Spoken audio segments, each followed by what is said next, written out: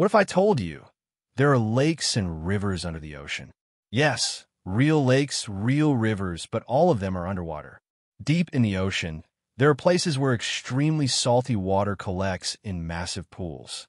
These pools are heavier than normal seawater, so they sink and stay separated, forming underwater lakes with their own shorelines and even waves.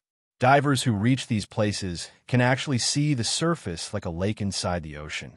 Touching it feels like breaking through jelly. And if you go too deep into it, the water is so salty and toxic that it can instantly kill most sea creatures. Some fish live right on the edges, like it's their own hidden world. Scientists call these places brine pools, and they might be one of the strangest things found on planet Earth.